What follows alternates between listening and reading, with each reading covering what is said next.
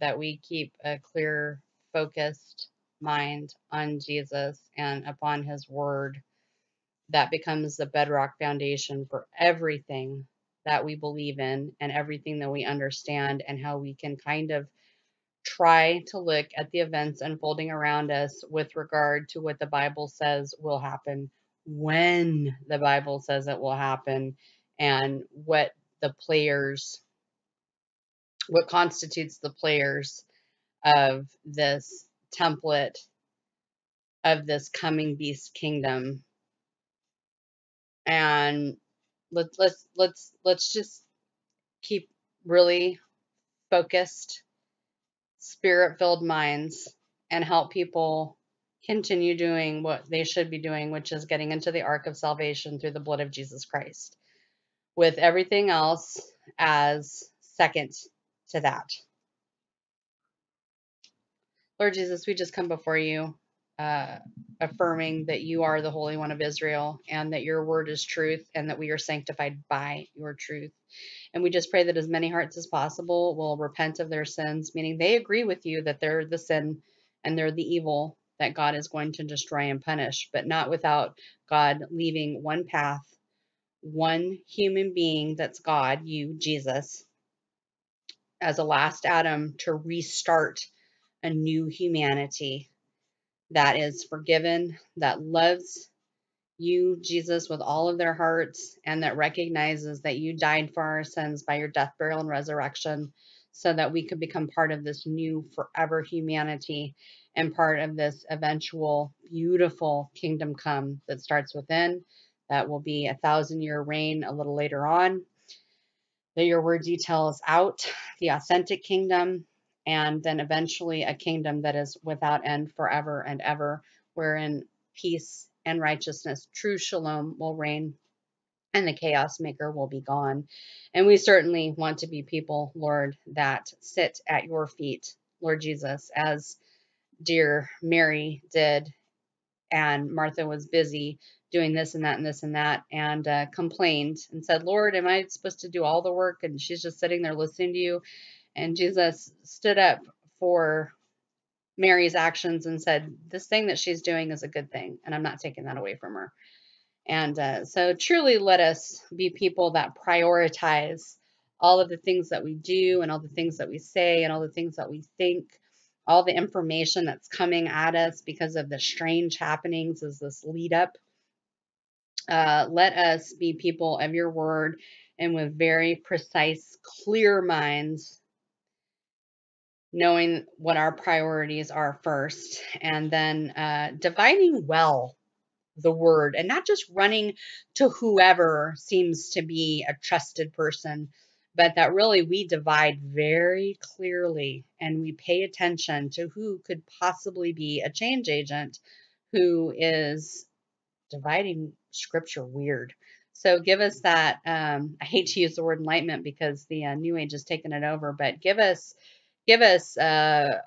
powerful understanding through the Holy Spirit, through the light of your word, the Holy Spirit being our light, and just help us refine our thoughts and understanding in and through and by and with your word. And then let everything else be put off to the side, Lord God, as you help us to understand what is going on in these very unusual times, Lord God. Just give us wisdom. And we just love you and praise you and thank you. In Jesus' name, amen. Okay, so I am listening to his Live Now stream is what it is called. And there are some things that he asserts here that I'm pretty well horrified. And again, if you have listened to other videos that I've done,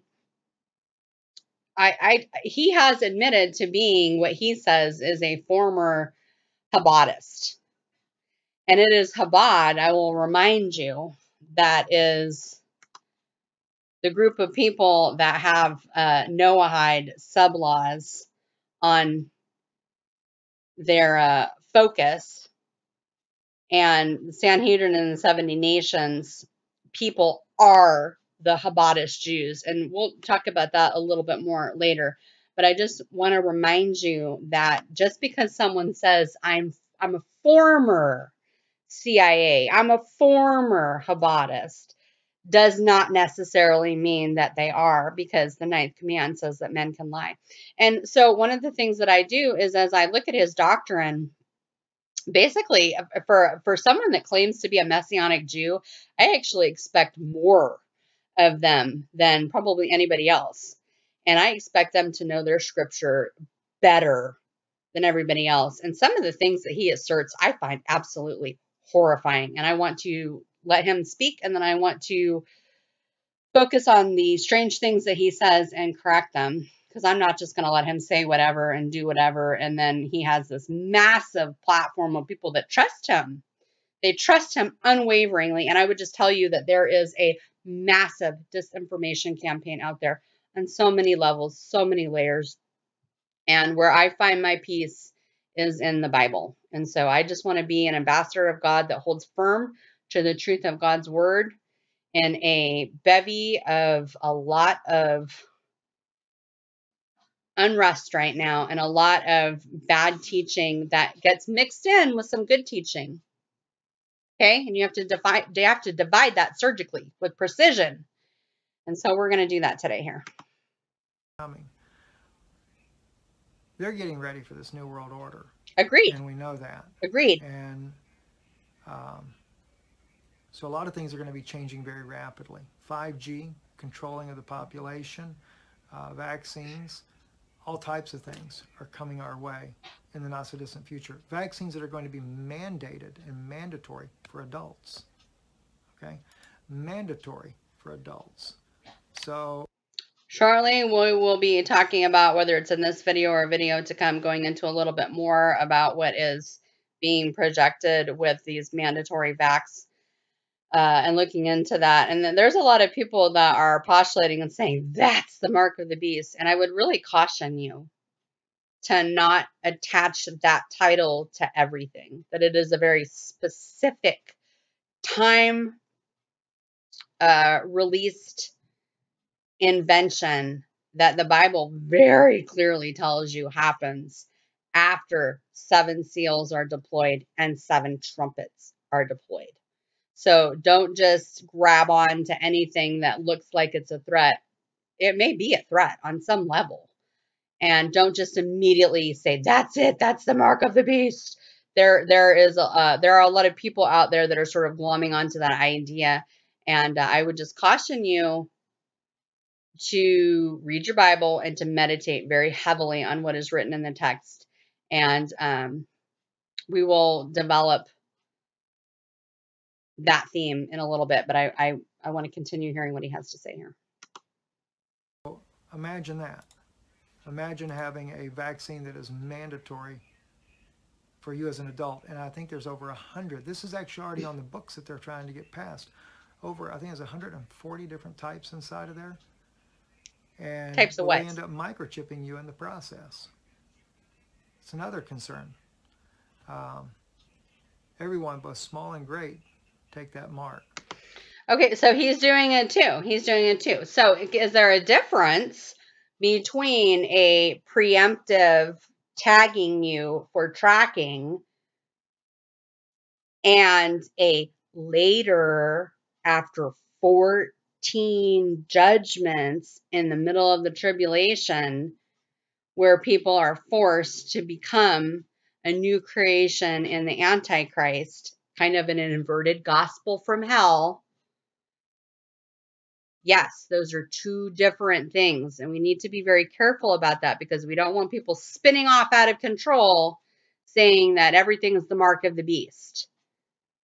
When the mark of the beast comes, you'll know it, and it will be heads off for those that choose not to partake in this inverted, twisted, counterfeit gospel with the abominable branch, an abominable gospel, an abominable fake Holy Spirit via technology, a yoking your humanity, your flesh, your clay, with the iron of this technology.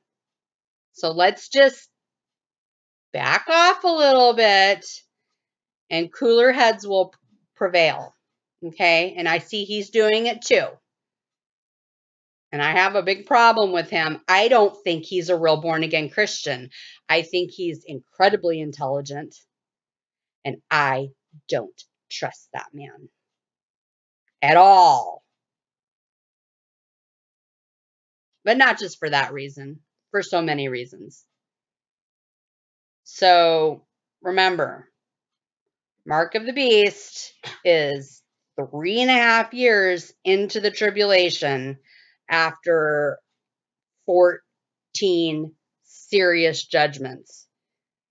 Do not listen to people that are trying to tell you that the mark of the beast is about ready to be forced on you right now, even if they do put some type of tracking inside you, or that's the goal of that.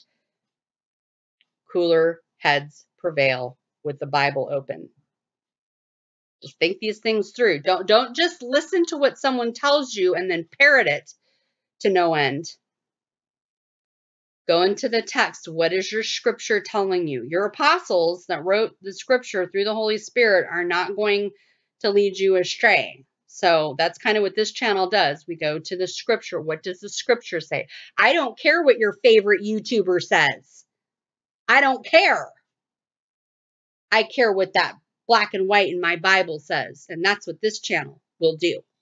We will go by what that black and white says in that Bible, because I can trust John.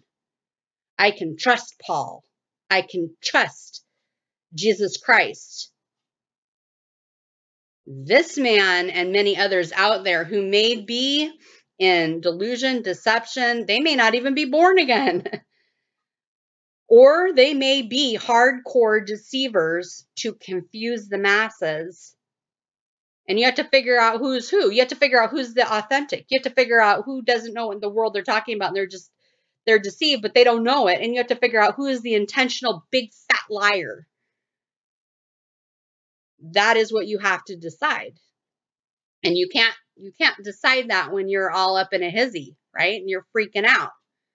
You can't do that. You got to back it down. Calm it down. Listen, but pour everything through your biblical worldview. Your Bible is the truth, not what you hear some trusted entity on YouTube telling you. Do you understand me?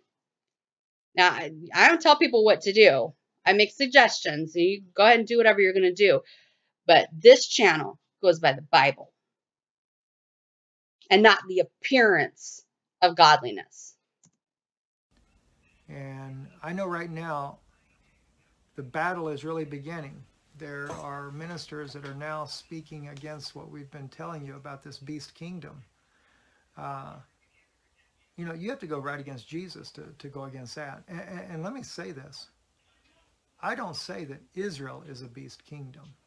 It's not Israel. It's not Israelis. It's not Jews. It is an elite group that identify themselves as the descendants of those Pharisees. And even in that group, these are not all bad people either. Okay, I have such a problem with what he's saying here on so many levels. What he wants you to believe is that there is a small subset of Jews that are constituted as the beast kingdom that he believes are snake people. If you've listened to him for any length of time, he kind of has a weird, trippy serpent seed for certain Jews philosophy, and then he does work with the Gnostic Zen Garcia. And unfortunately, their little conference seems to have been postponed. Zen Garcia is not, and I mean not, a born-again Christian. And I would tell you that this man stepping up on a platform with him is also not a Christian and is a very savvy change agent. Now, we have a very different take, a very all-inclusive take on what the beast kingdom is and who is a part of that. And we use the Bible to describe that. Now, what he wants you to believe is that there is a small subset of snake people that are the Pharisees in Israel, and they are taking over through the noahide. And he would tell you that long ago he believed that it was Rome, but now Rome is out, right? Because Rome totally doesn't pose a threat at all, right? No. And that it is now just a certain group within Israel, and it's just the leadership, and it's just these bad gene children of the devil physically, who are taking over. Now, I want to remind you that when you have a lie, it can be extremely subtle. One little tiny deviation, and you can produce something that looks close to the truth, but isn't the truth. I don't know if you've ever tried to make a recipe for something and you screwed up and left one of the ingredients out, and you're like, well, I got 9 out of 10 ingredients in there, and then I made it, and then it tasted horrible. That is what can happen spiritually when you have these people who have been placed in positions of influence throughout YouTube world, like this man and his wife, whom I don't trust, and they give you subterfuge. Now, what's actually happening is that when you consider the bride of Jesus Christ, there is an anti-bride of the Antichrist. So if you can understand that there's an authentic Jesus and then there's a counterfeit Jesus, then you can understand that as there is a true, actual, legitimate bride of Christ, there is also an anti-bride of Christ. And the people make up the kingdom. And so you need to throw in the AI and the surveillance. You need to throw in the technology. You need to throw in everything from the masses on the top, who are the leadership of this world and this earth, down to them wanting to bring all of the people, every man, woman, and child, into this kingdom of darkness. And they're going to call it the kingdom of God. It is an inversion, a copycat inversion of everything that you see Christ do with his bride. She's globally, she's everywhere, right? And she's a remnant. But what you have happening is the whole earth is being collected into this big giant lie. And you can see all of this stage being set. They talk about the stage being set. Well, they're moving things along very rapidly. So we're winding down. I was talking to my friend in an email and talking about how we're in wrap-up phase. Okay. You're not in the tribulation right now, but you are watching the dominoes being set up for that coming event. And you have men like this guy trying to tell you that there's some Pharisaical serpent people who are taking over the earth, and that's the beast kingdom. And I would tell you that that is an utter and complete joke. It is all of these Masons. This is their sincerely held religious beliefs. They worship a serpent god, Lucifer, right? Who's an angel, some type of beautiful reptilian-esque rotten angel, from what I understand. Quite beautiful. The Nakash. And he wants to be like God, and he wants to destroy all of God's stuff. And he knows that his judgment is coming soon. And he is setting, things up with these world leaders and these Masons everywhere and these various Jews within government. They are not serpent people. They are unbelievers. When God talks about vipers and you are the children of the devil, he's talking about unbelievers. And when you have unbelievers in governmental positions, in the Sanhedrin is a religious government. That's what you need to understand. But Israel also has a political government. And so Mr. N, you know who that is, Mr. N, he has made the Talmud the law of the land. And that's been since, I think, 2009. I mean, a long time. It's not just a small little cross-section of people. You have tons and tons and tons of rabbis that are all teaching noahide sublaws. They're all teaching about a fake gospel in which it's group salvation. That's what we're talking about. But it's not just them. It's not just your world leaders of the Masons. It's not just your Israeli entities who are in unbelief, who have positions of power, and then it goes from the top and it trickles down to the masses and their yeshivas, and they're actually teaching the people, even the children in schools, that the Gentiles are not good. The Gentiles are going to become your slaves. The Gentiles are this and that and blah blah blah, and many other not nice things. And they really dig into their Talmud. So I would really encourage you to go look up famous quotes of the Talmud if you don't want to sit down and read the whole thing, and really begin to understand their worldview. Begin to understand the worldview of people that worship the false god of this world. Okay, and start to understand the piece of the puzzle that comes into play when you're talking about Rome's Coexist, when you're talking about this idea of the Abrahamic Faith Initiative that we've done videos on and talked about. We've talked about the Whore of Babylon being this all-inclusive, inverted, copycat, counterfeit church from hell that encompasses all of the world religions. And at the very top of that, you have the kingpin, you have this coming Messiah fake, who is not a Gentile. He's a Jew. He will be a Jew. But he will be a special Jew. He will be AI enhanced. He will be your prototype, your progenitor, your abominable branch. Read Isaiah 14. And he will be showcasing what it looks like to be this humanity 2.0, this transhuman entity. And they also, put witchcraft in with that. So witchcraft, sorcery, plus technology, new humanity. That's what we're talking about. And everybody is expected to get into this for when that is appropriate for that kind of stuff to start. Right now, you're just kind of seeing the finishing touches, it feels like, in wrap-up phase. We're not in the tribulation right now, people, and they are not ready to issue the mark of the beast at this moment. Just relax. Let's get a handle on what the kingdom is and who it is. So we spent time talking about that. We have other videos as well going over this faking of the kingdom with Nar. Let me just direct you to a couple videos real quick here. He's part of it. He's so part of it, I can't even tell you. Oh, that is not cool. Oh, that is so not cool. He's part of this. He's part of this. He's part of this.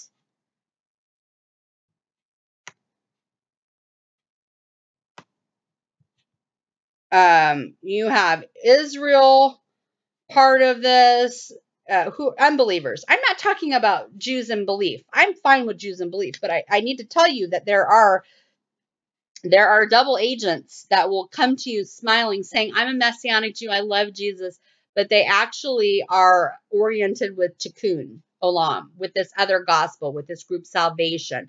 See, they really need you, all of these people, all of these power players in government, directing in the UN, in noahide.org, in churches, in NAR churches, New Apostolic Reformation churches, in the Catholic Church.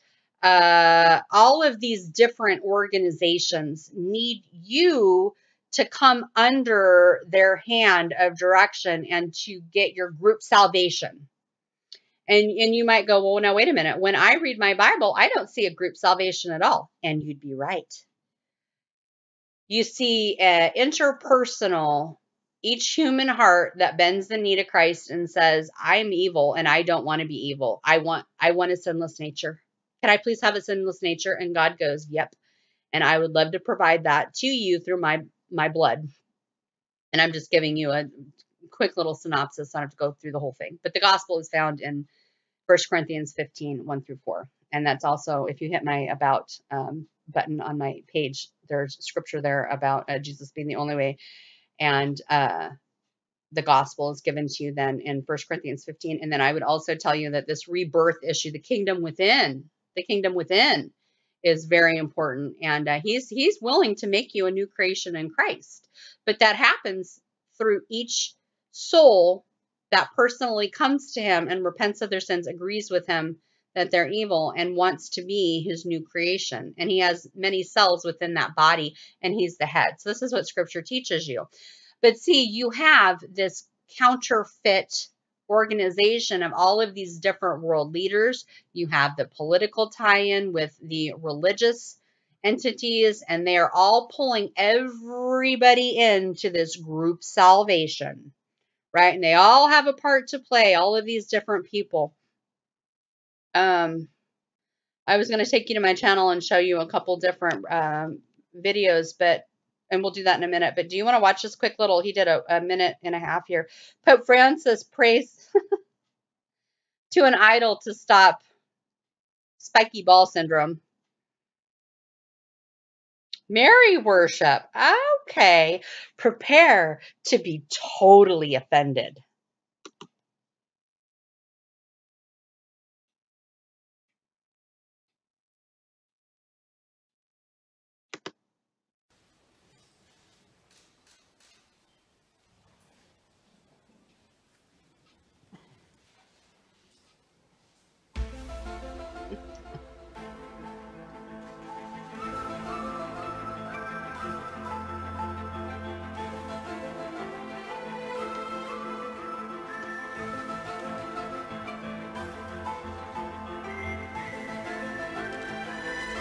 Ooh, what is that? Fool.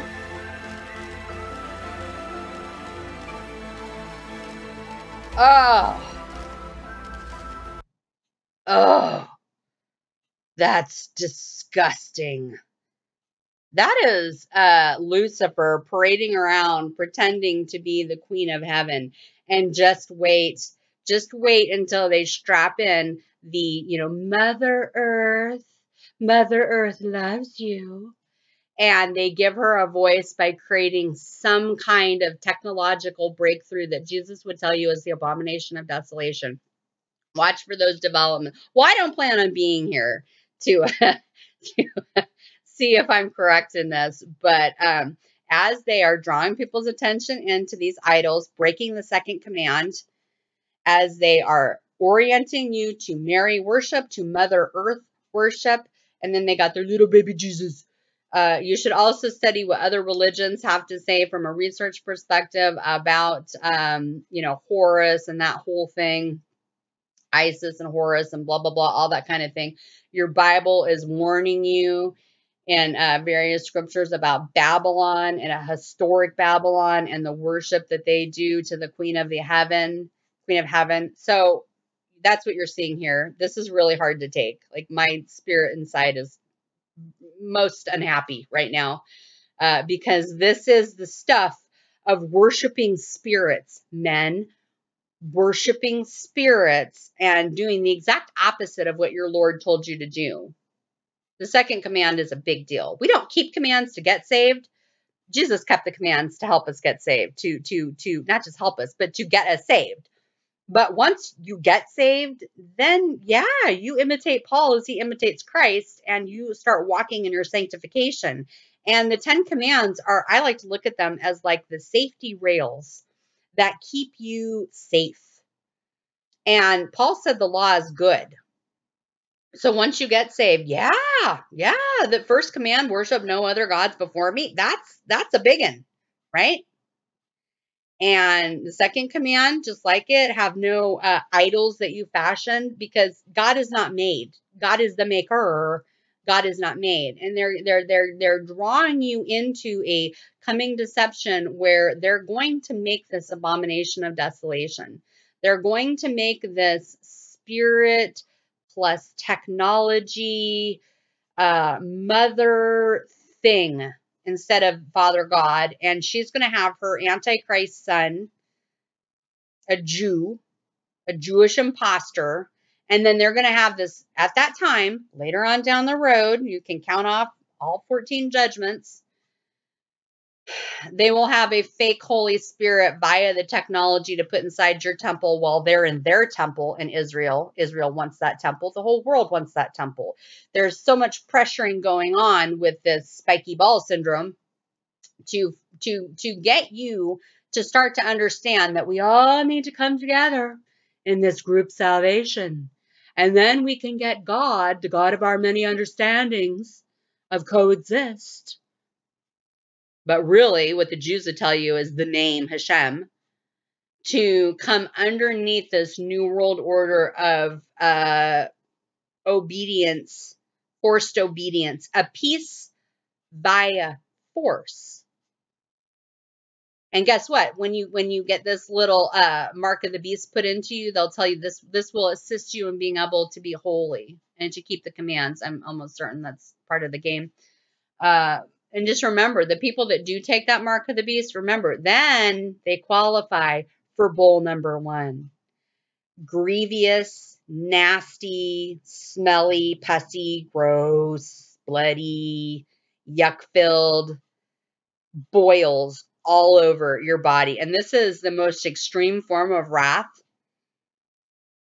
at that point on that bowl. So people will probably be horribly disfigured. Just go back to Exodus, right? They were covered in boils. This is going to be all these years later during the tribulation, the correction. It's not funny, but it's scary, where they did not learn. And so now you're seeing typology being fulfilled in a greater context globally for this horrible woman, this horrible one world church, this horrible conglomerate of all those who would worship Satan in place of Yahweh or Jehovah or Jesus, and insult the Holy Spirit and cut themselves off from any possible hope of rebirth and salvation in Christ for a counterfeit. That's what you have going on. And this is training to get you all to observe this and to see, we worship the idols. No, you shouldn't be doing that.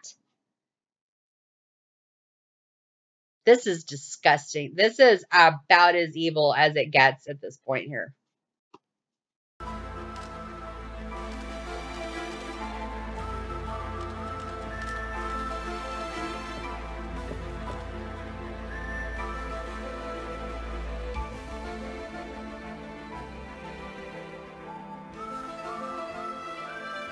Oh my. Oh!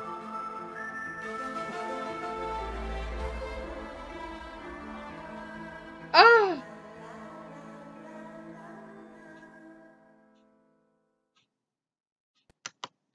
Wow. So some people will try to direct your attention and say that this whore is the Catholic Church. That's not the whole enchilada. That's just a big part of it. Then there will be people like Steve that will try to say, well, Israel, but only a certain subset of Israel is what constitutes the whore. And certainly Israel's leadership, and then whoever else partakes of that belief in this group salvation, in this trickery that's coming, that's a part of it. But again, that's also not the whole enchilada. You're missing a lot if you don't see them all banded together. Nar is a big piece of this puzzle, and they're constantly with, we're going to bring the kingdom of heaven to earth. We're going to bring God to earth. Oh yeah, and we're gods and blah blah blah. And they're a huge piece of this, and they're calling it the kingdom of God, but it's really the beast kingdom. It is really a kingdom of darkness. It is a kingdom of evil. It is that final 7 years of that 6,000 year long curse.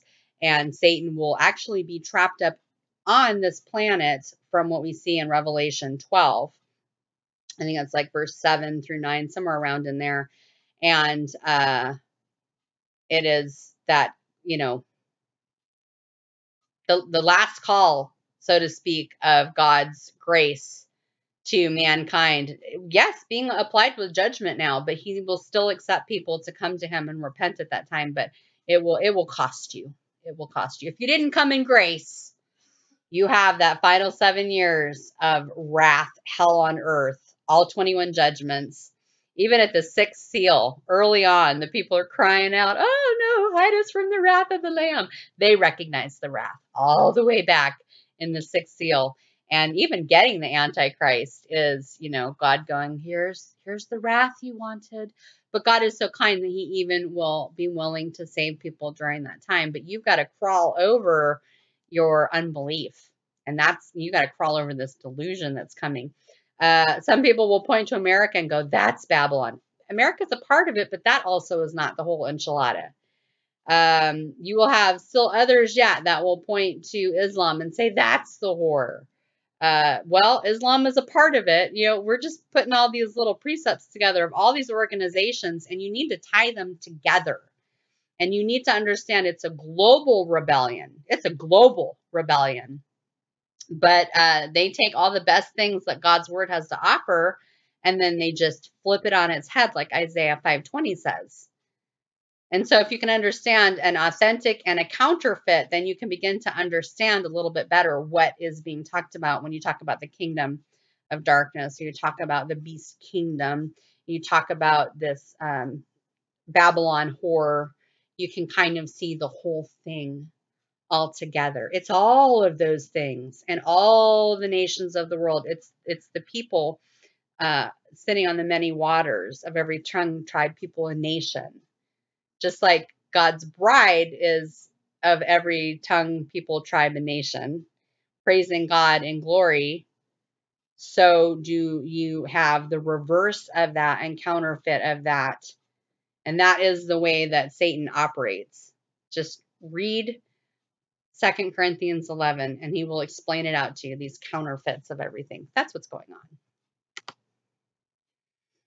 People have you directing your attention off to one little puzzle piece, and then you might be missing the whole enchilada of evil together. And so if they're building it now, the Abrahamic Faith Initiative, the continual pushing people into this coexist, and then everybody will go underneath Israel, and you'll go underneath the noahide court system in the Sanhedrin. If you can kind of understand that is being formulated and heavily pushed in its creation now, March, I think today, what is today's date? I don't know. I think today is the 17th, and yesterday was the 16th, if I'm not mistaken. I can't look at my, hold on.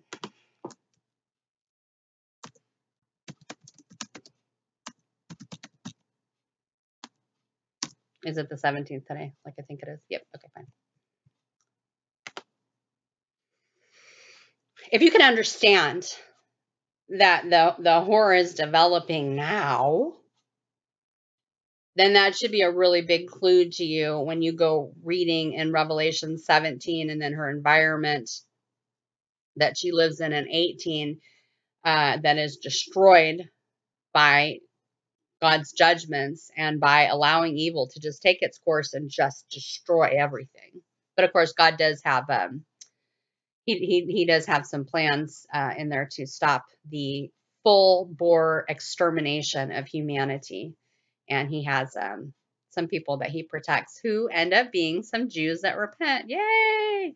And you'll have lots of dead people that will have traded their temporal life for eternal life, which I highly recommend. Highly recommend you start explaining to people the gospel now.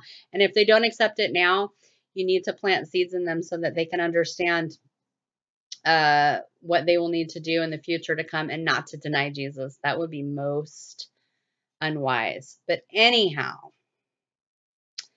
I have lots of videos in here going over and helping to explain to people the counterfeit bride, this one world church. I have tons of videos. I don't want to go look at that article, but this would be a good one here. Dystopian World Court Peace Plan. Peace by force, noahide sublaws by all 70 nations. 70 nations is a way of saying all of you together.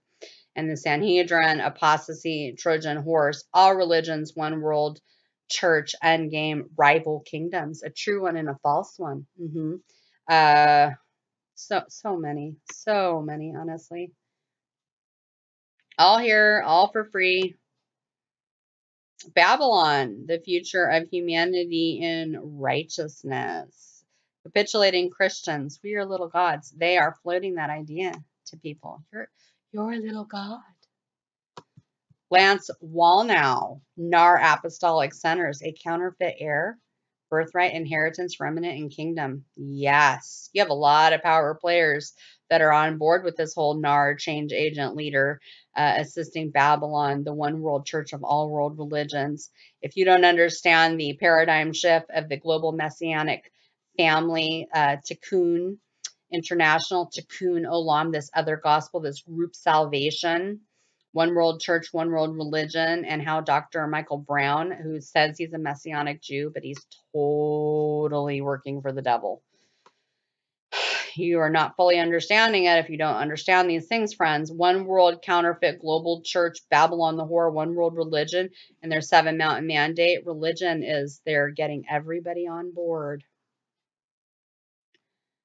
Lots and lots of videos. NAR's role to globally force the nation's religions into a Christian universal utopian group salvation. That's what we're talking about.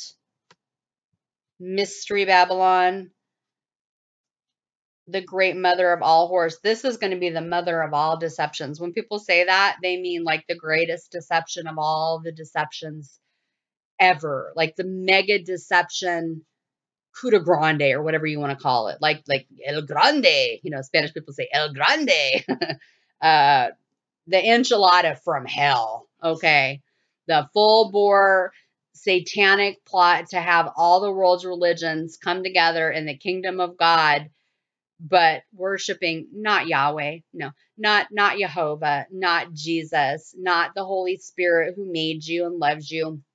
They all made you, Father, Son, and Holy Spirit. No, not those entities, but doing it with that as the wrapper, so to speak.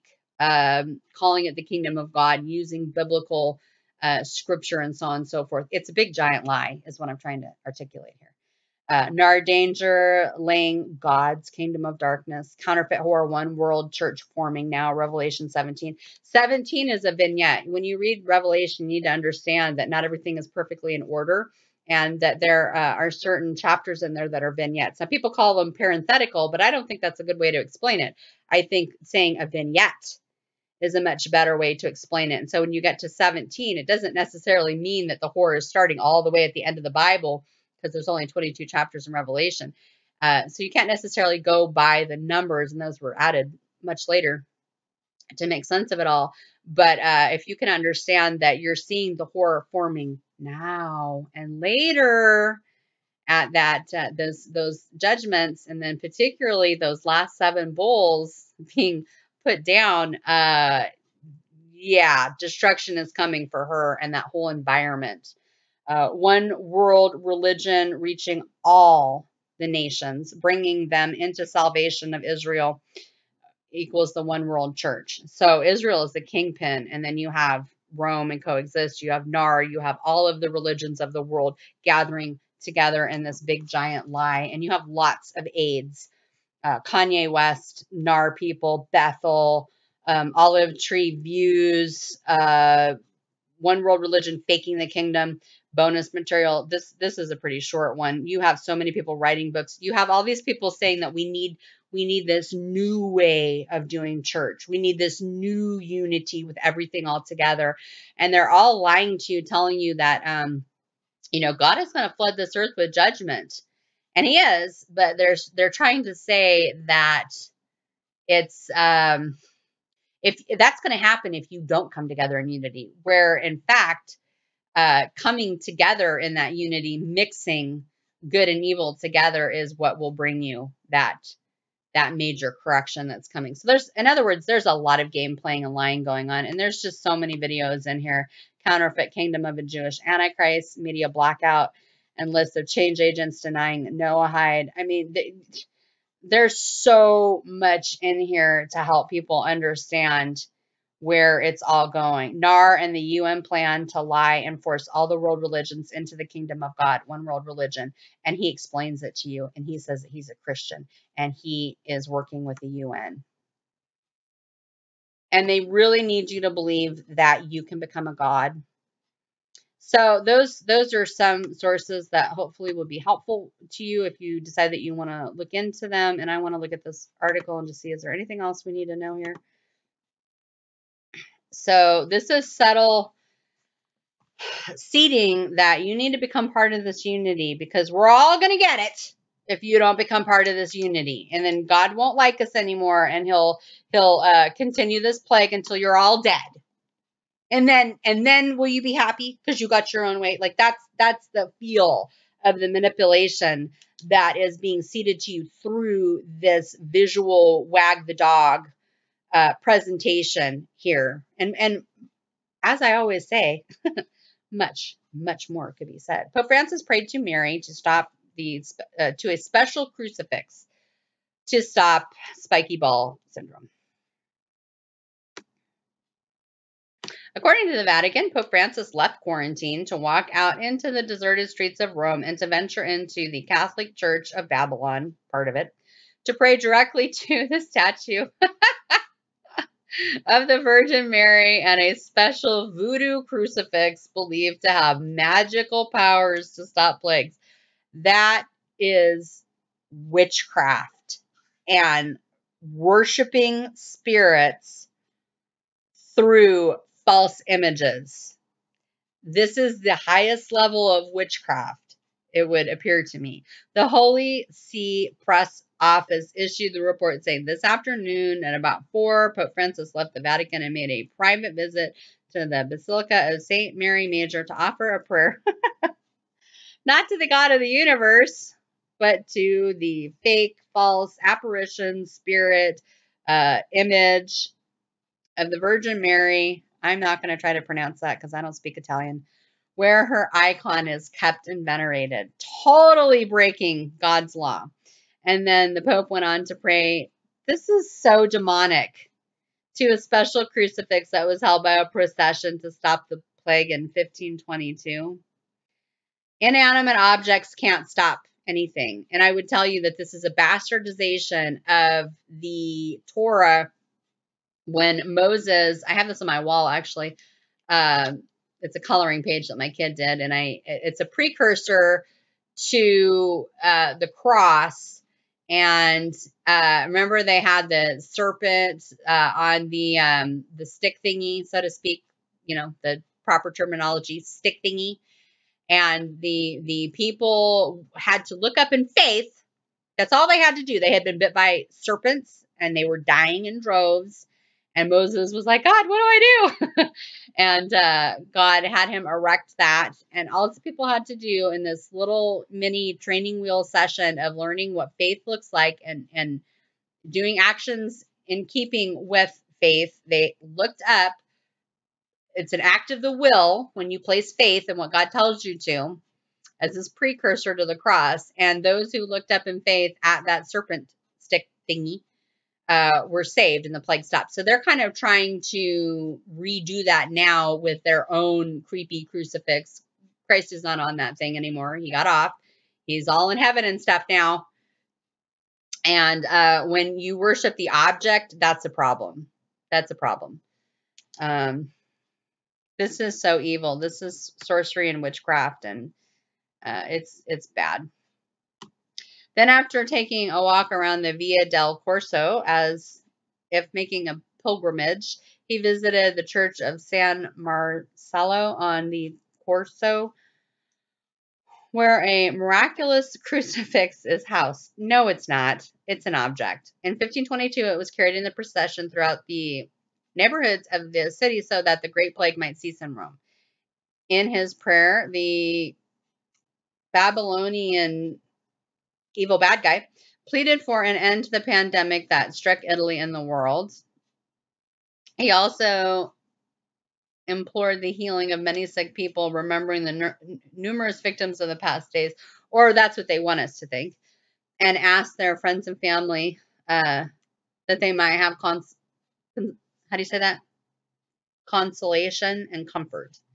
Reportedly, the Mary Idol, the Mary Idol, Our Lady Solace, whatever, I can't speak Italian, is one of his favorite favorite inanimate objects to pray to, and he regularly stops in on special feast days to talk to the statue, to talk to the hunk of wood that's been painted. And women are not to have this, massive, creepidocious position over men. And here you have the Pope, cowering underneath her. And look at all this ornate, evil can look so beautiful on the outside, right? So he's just leading you into the evil.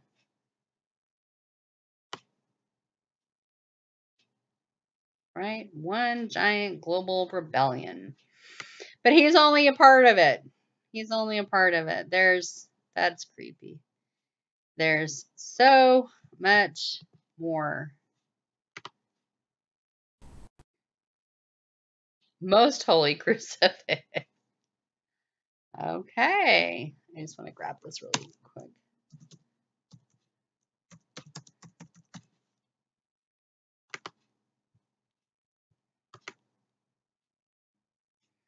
So this is all to educate you and to just to kind of get you to go with the flow. You need to go with the flow. You need to listen to your leaders. Don't listen to your leaders. So that's only part of Babylon. You also have the very subtle pressuring of, all the world religions coming together. Let me show you a picture of that. So we will try to mosey on back over to Steve. But when you think of the Babylonian horror, you should consider every person in rebellion and unbelief, including Israel, including all the nations of the world, including America, including our government. Trump is not a Christian, including just everybody who is not born again in Christ. So all the empty temples, all coming together to worship the various forms of Lucifer and the spirits that they worship. That's the best understanding of what constitutes this horror. And so this is one more step forward. I'm over here at nowtheendbegins.com. A lot going on. But right now, I think I just want to focus on this article, although there's honestly so many other things that we could talk about. And we'll do those in another video. But right now, I just want to focus on this. So Roman Catholics, evangelicals, who are fake Christians, pagans, Muslims, and Buddhists gather at the Ring of Peace. The Ring of Peace. United Nations, One World Religion, Interfaith Ceremony in Germany.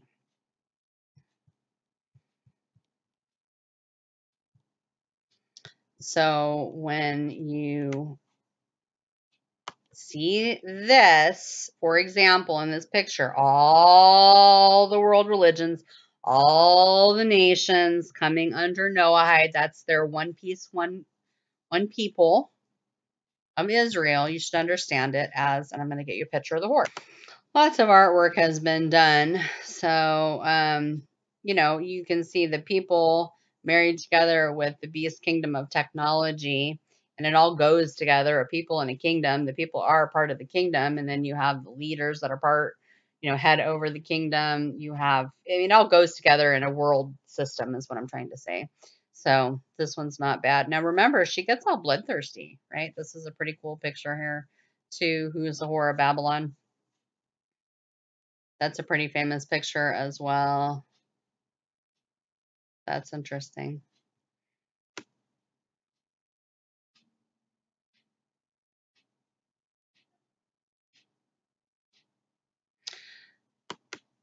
So anyhow, when you're looking at all of those people together in rebellion, you are looking at the whore of Babylon. You are looking at the one world church of evil with all the world religions together worshiping Lucifer, including the fake Christians. Does that make sense? The guiding light for the ecumenical extravaganza was the Ring of Peace. A 25-foot wooden ring-shaped sculpture was erected by the organizers to be a permanent multi-faith symbol of interfaith cooperation. According to the creators of the modern-day idol, the ring is supposed to represent the wheel of Buddha. I don't know what that is. The ring of the Prophet Muhammad. No, thank you. and the ring of King Solomon, and Lessing's ring parable, a story which equates different faiths as one. And see, that's so schizo, because all of the differences that are within the different faiths make this one big giant schizophrenic nightmare that doesn't make sense. Because this is the counterfeit. Well, what do you have with the church? You have all of the cells of the different people within that one new body of Christ, where Christ is the head. Yet they are all doctrinally on the same page in the authentic. Let me show you a really cool picture. Hold on. That's not bad. I'll show you another one too. See, her dress is made up of all these different flags because the bride is, true born again Christians filled with the Holy Spirit from all over the whole world. And I love how he's hugging her and they're, in this joyful embrace, Christ and his bride who's going to become his wife. So I like that one. You should understand the Whore of Babylon as that as well. The many within the one, but see, they're the counterfeit. This is the authentic, or at least a representation. Let me show you another picture.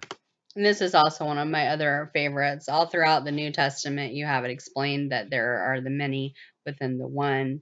And so I really like how all the different little people's faces. It's kind of a weird image, but conceptually, this is a good visual to help you understand that the symbol of the woman, the symbol of the bride who's going to be married to Christ, not just the New Testament church, I would have you understand when everything is said and done, but really everybody that has ever trusted in the precepts of Yahweh to bring people to faith comprise this. And that might kind of be an unusual notion for you, but I would tell you that when you read everything cover to cover, from Genesis, Bereshit, down to Revelation, you begin to understand that Christ has love for people all the way back in the Old Testament who have come and found grace in him and gone through faith. And then also there's more who will be coming. So, when you kind of consider it all together from God's vantage point, everything that loves him, that's in him, that will be together will be his wife to come. And I think probably in this picture, they are looking at, I'm just going to put it this way to keep it simple because I don't want to confuse you or myself. Jews and Gentiles in belief who have come through the blood, whether that was Old Testament or New Testament. And Christ, remember, when he comes, he's going to raise the dead and the living. And we know that from 1 Thessalonians 4:16, I believe it is, talking about it. And then 1 Corinthians 15, I think somewhere around verse 50, 51, 52, somewhere in there.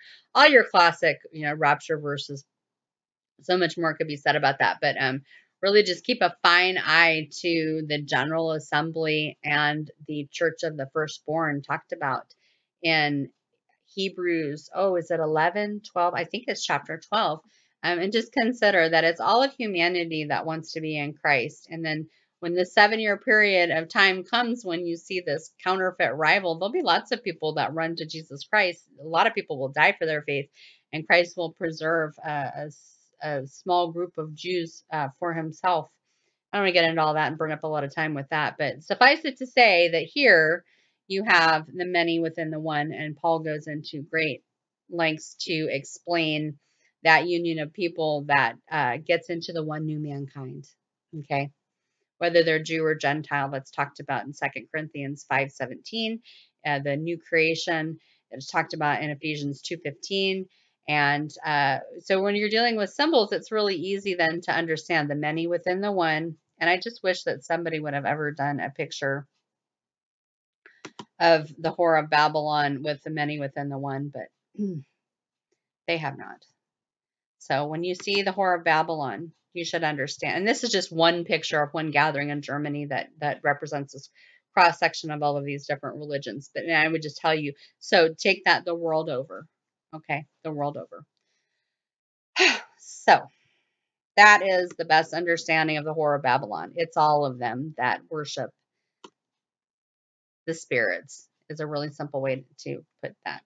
Okay, all faiths are intertwined and interlinked together. Not if you're truly in Jesus Christ. And this is an attempt to trap up those in real true faith, born again in Jesus, who hold to Jesus is the way, the truth, and the life, and no man cometh unto the Father except through Jesus.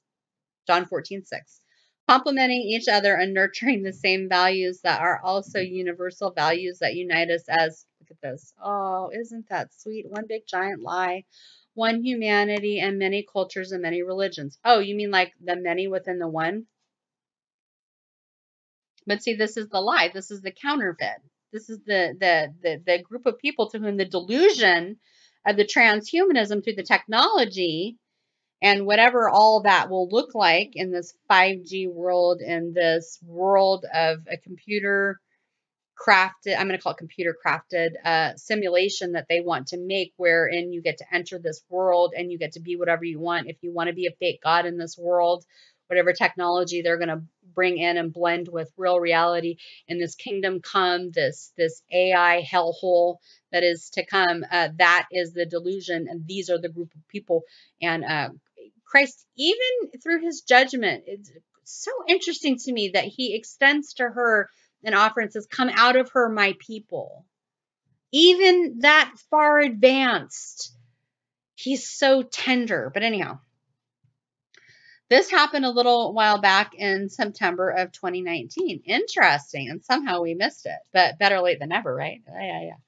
The official name of this annual gathering is called the United Nations Alliance of Civilizations, Religions for Peace World Assembly. Hey, that's like one of my titles. Just kidding. And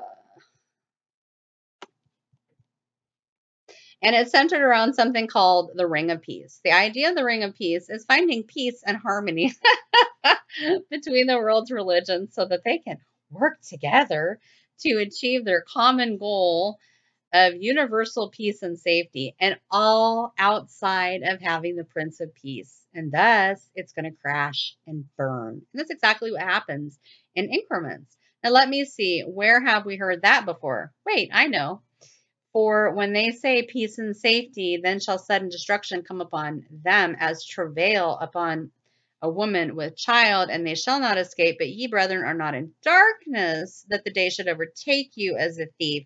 You are all the children of light and the children of day, and we are not of the night nor of the darkness. Therefore, let us not sleep as do others, but let us watch and be sober. And I'm not really going to have time to get into this, but when you see this woman in travail thing, that should immediately trigger for you Feast of Trumpets. That's a Feast of Trumpets thing. And Revelation 12:5, that's also out of order in the Bible. He does that quite frequently. He sprinkles precepts here, there, and everywhere, and you have to put the puzzle pieces together quickly. So, not just quickly, but correctly, I meant to say. Much more could be said about that, but I will resist going down that rabbit trail because we are at 1 hour and 2 minutes now, and I want to wrap up with this article. And I don't know if I'll have a chance to get back into what Steve is saying, but remember, he's giving you a very different summation of what the Babylonian horror is that is not all-inclusive, and he is ignoring these huge chunks of information. And I don't think that Steve is an ignorant man. I think that Steve is a change agent man. And I can also put his link in where you can go see that 18-minute video in its totality. I think maybe might be the best way to handle this. I do try to not make the longest videos ever. But for those who want to know truth, here you go. If it is religion you want, pick one, anyone. They're all just as good as the other, and they all take you to the same place. Yeah, hell, yes. And the Bible tells us that in the days after the pre-tribulation rapture, during the time of Jacob's trouble, which is 7 years in length, that's what a heptad is, 7 years, a man will arrive on the scene and he will bring a fake world peace, and he'll do it through religion and through military effort.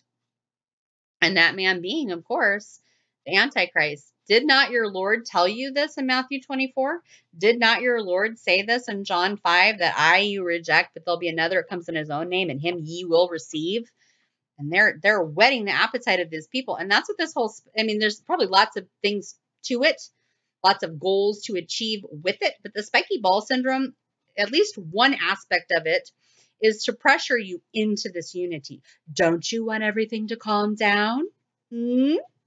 We can totally make that happen for you. But I would tell you that that unity is not worth getting into because it is a fake unity that will take you to hell for those who are not safe in the ark of Jesus Christ. Here are some excellent remarks from the leader of that event, His Excellency, Miguel Angel Moratinos. I feel very privileged to be launching this sculpture, The Ring for Peace, a symbolic artwork that sheds light on the theme that is gathering all of Israel together in Landau, meaning peace between religions. I thank Dr. William Vedley, Secretary General of the Religions for Peace, for inviting me. I also thank the federal government of Germany. Okay, Tilt, go back to your history. Germany. Is that really a trustworthy group there? For organizing this important and timely meeting. Yesterday, I was very glad to meet with my good friend, President Frank Walter Steinmeier. Steinmeier. I echo what he said in his opening remarks that we should all work for peace and respect. I take the opportunity this moment and invite you to commit to fully this recommendation, work for peace and respect. And that word work, I'm not liking that at all because that's very tikkun olam. You know, work for your peace, work to earn your place in the kingdom, work with the noahide. One thing that Steve will say is he will tell you that 20 states in America have signed on to noahide. And I don't know why he's telling you 20, and I don't really want to divert too much off of that article because I really do want to get back to that article, but I would tell you that I don't know why he tells you 20 because I have a video going over and showing you where you can go to see all of the pictures of the rabbis, all of the declarations on paper that all, and I mean all, 50 states in America have signed on to and agreed to Education Day. We're not talking 20, we're talking 50. In 2018, under President Trump, who is not a Christian, under his leading, they have all signed on to it. So as you have spiky ball syndrome and all of the cacophony of whatever it is that they're doing with this pressuring and this manufactured apostasy, this manufactured lie, this manufactured manipulation on a global scale, and then also here in America, I would tell you that you should be very, very uncomfortable with knowing that all 50 states have signed on to and agreed to noahide. And I don't know why he's telling you only 20 when in fact, I prove to you, beloved, that it is all 50. And that is in one of the titles of the videos that I do. I will try to remember to put a link in if I can remember that. But Rebbe, REBBE.org, they proudly display that and all the pictures, every state, whatever state you're in. I'm in Washington, so Ensley is who my turncoat dictator is that signed basically people's death warrant for those who will be here for that. You could also stamp on his forehead Babylonian horror, but only one of many. And so I think you could also stamp on his forehead Babylonian horror in hiding, playing with your mind and telling you incorrect things. Don't say it's 20 when it's 50. And maybe he doesn't know, but what is his source that he's going off of to tell you 20 when it's 50? That kind of annoys me. But anyhow, moving on, going back to our article, hyper-focusing on this article. I'm not really one for brevity, but I want to give good information to people. Ugh. After all faiths are intertwined and interlinked together, complementing each other. No, not complementing, contradicting each other and nurturing the same values that are also universal values that unite us as one humanity. Babylonian horror and many cultures and many religions. Babylonian horror. This is the motto of UNAOC, and it's, I don't know what that is. Is that German or something? I don't know what that is. Raisin D. I'm sorry. I'm an English-speaking girl that can't speak other languages, so that isn't going to happen. Yeah, I totally flunked out of Spanish when I was in high school. That just was not going to happen. But anyhow, this plan is elaborated in what is this word? Consonants? Consonants? Ooh, with Article 18 of the Universal Declaration of Human Rights, which affirms the right to freedom of thought. No. Conscience and religion, noting that this right includes the right of individuals and communities to manifest their religions and beliefs in teaching, practice, worship, and observance. No, this is like how 1984 has, like, for example, the Ministry of Truth, but then it actually, the label is false, and their deployment and MO is to send out lies, right? So when they tell you that this is to form the right to freedom of thought, conscience, and religion, so that you can teach and practice and worship, that is only within their stiff definition that you must all believe that all paths lead to God, which for the born again Christian, we would say thank you and no thank you. And much more could be said about that. But see, they've even couched it in language that gives you a false sense of security. This is a lie. This is the hiss that you should understand. Do you hear the hiss? Do you smell the brimstone? Yes.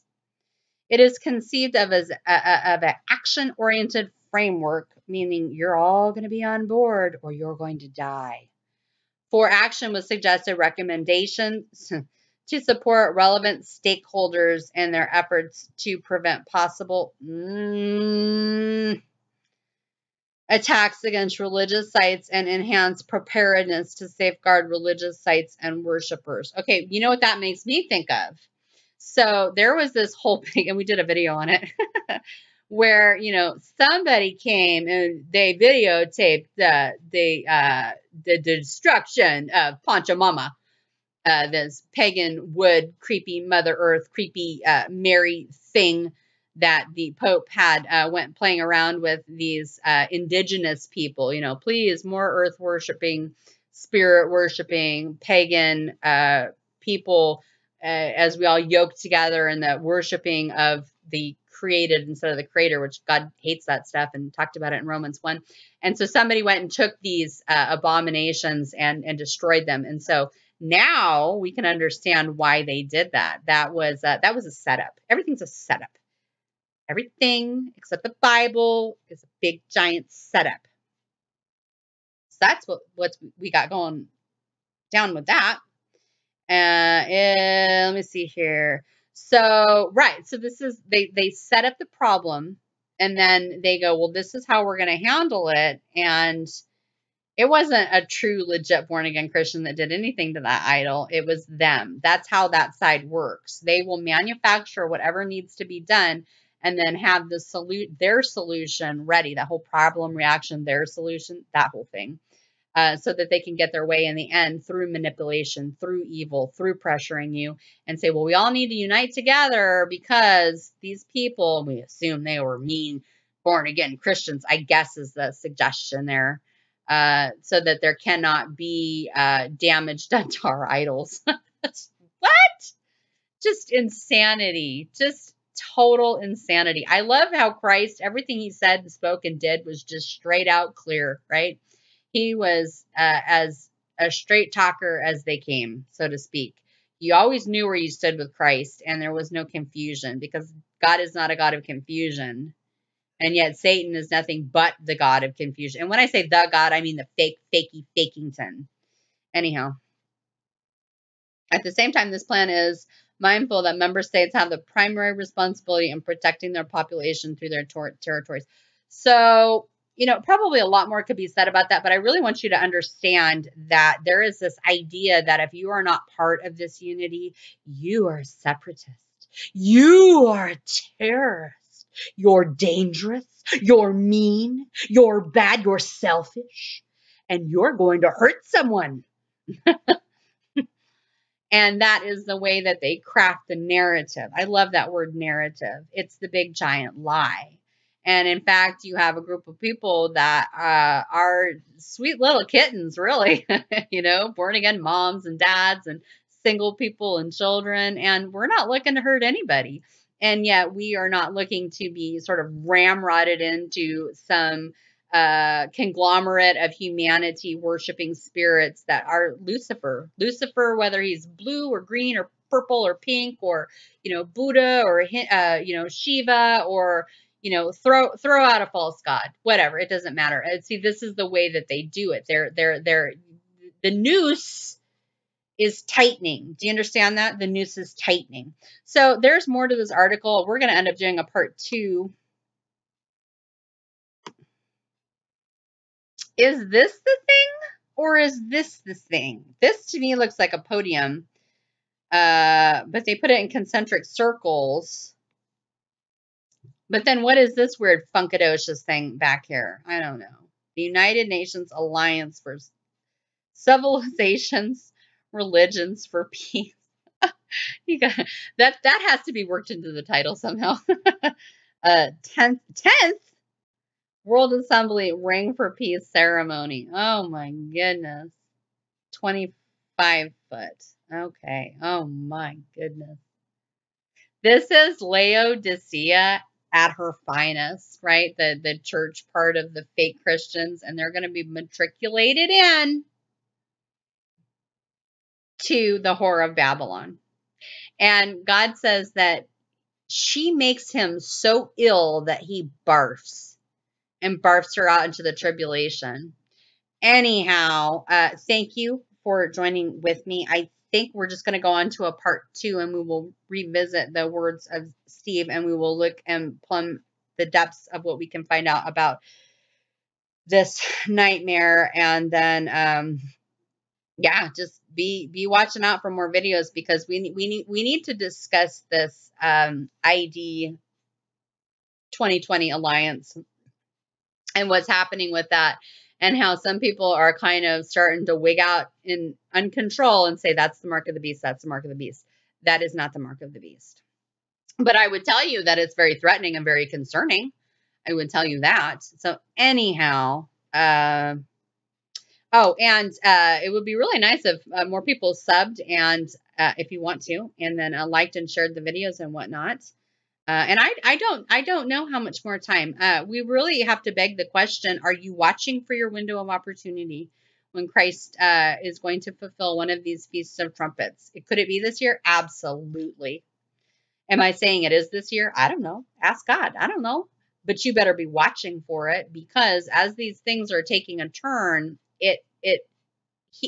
at some point, Hebrews 10:25 has to start informing you. I was just about ready to end this, and now I'm just going to say this last thing here.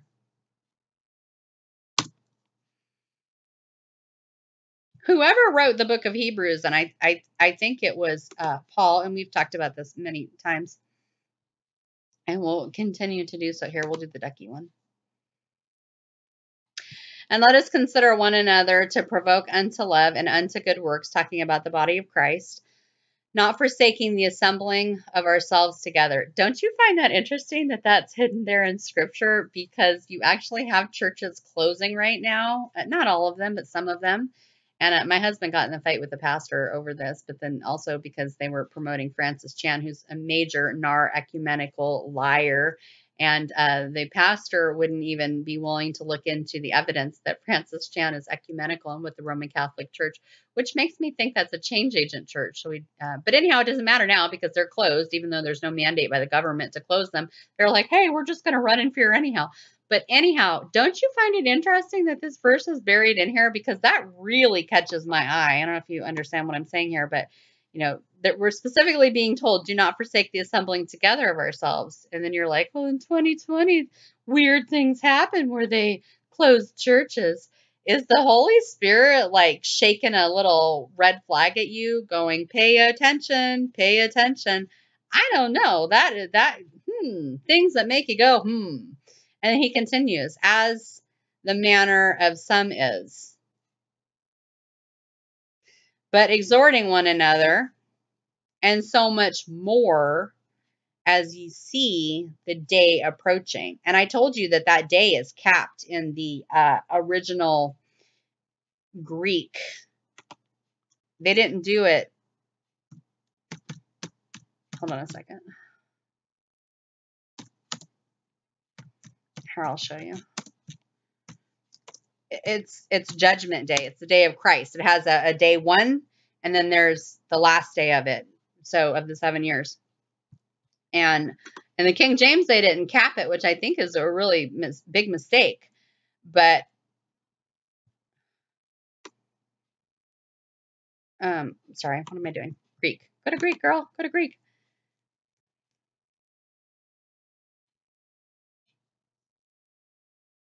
And as you click on that, it is a regular 24-hour day, but then you also find out as you get into the notes and everything of the people that, can read Greek and study this stuff, the experts and so on and so forth, that it actually is a day of judgment, which is going to pair then with your Feast of Trumpets. And it has lots of names, like the day and hour no man knows, and many other names. It's his wedding day. It's his coming. It all ties in with Revelation 10, which is not in order. But just want to show you really quick here. See, they capped day. They capped that. Did you see that? And it appears that it's just, a natural, day, because there can be that emphasis that it's just a regular day, but they capped it to show that it's not just a regular day. And I'm kind of scrolling through here.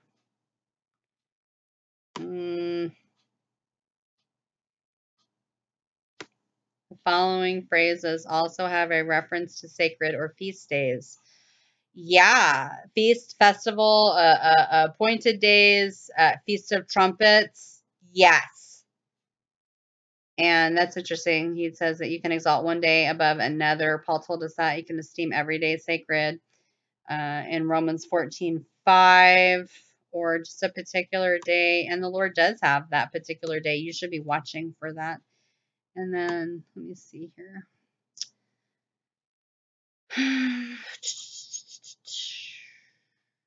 See, he follows the feast to execute his plan, and you're supposed to understand that.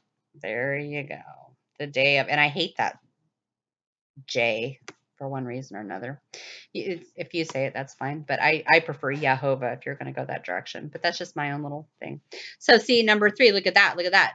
Of the lust day of the present age, the day in which Christ will return from heaven, raise the dead, and hold the final judgment. Okay, but see, there's a judgment that kicks it off, and then there's at the end of the tribulation a judgment. So there's two judgment days, and that's why when you're reading, you might see the day of the Lord, and it's looking like it's the beginning of it, the front end of it, and then you'll be looking at other verses when you study it all out, and it'll be the obvious end of it called the day of Christ, and you're like, which is which?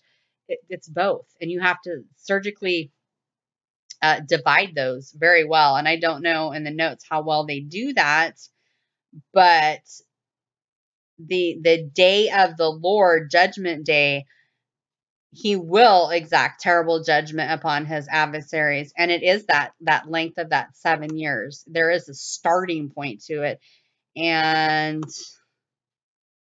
yes, you need to understand the Bible through the Hebraic culture, because it's not a Gentile product. And so they kind of hint at it. I don't know that they understand it as well as they could, but that's why I recommend Yom Hadin, why I recommend studying your feasts. And I will try to put in links for some really good articles. Could that be elapsing? Could Christ be coming to claim his wife, his bride wife, this year? He certainly could. And as we get closer, Hebrews 10 is going to really be informing you to pay attention as we see the day approaching. So we leave, and day 1, it's on, right? You didn't want Christ. Now you're going to get the Antichrist. He's not going to be nice. So anyhow, a lot more could be said, but that day of judgment, that's a big deal. And you have in the Psalms, you have a lot of emphasis for the day of judgment in peppered throughout the scriptures. Not a bad article here. I don't know if they get everything, but they get more than most do. And I just adore that Hebrew. Yom Hadin, Day of Judgment. Anyhow, yeah, it's also called Rosh Hashanah, but I prefer Yom Teruah or Feast of Trumpets. And, God really does take into consideration who got into the one new mankind and who refused to. And so the mark of the beast is going to be for people that did not get into the one new mankind, and they're going to be offered this technological transhumanist nightmare.